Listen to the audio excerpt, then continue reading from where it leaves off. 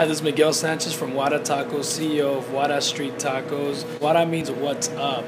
It was a word my buddies and I used in high school as to say waza, Waadaa. So that's how it started. I started when I was 21 as a college dropout, moving down to Mexico for a couple months. Didn't like it. Grew up in Yuma, Arizona, San Luis area.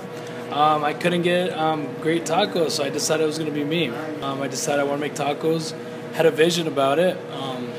I want to be the next big chain of taco shops nationwide. When we think of tacos, we want you to think of Waadaa. We want to be known for having the best tacos nationwide, and it's not nothing's frozen, everything's fresh.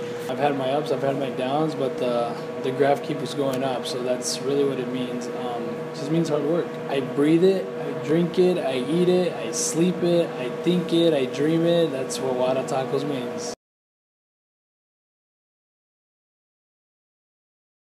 Tacos for the community.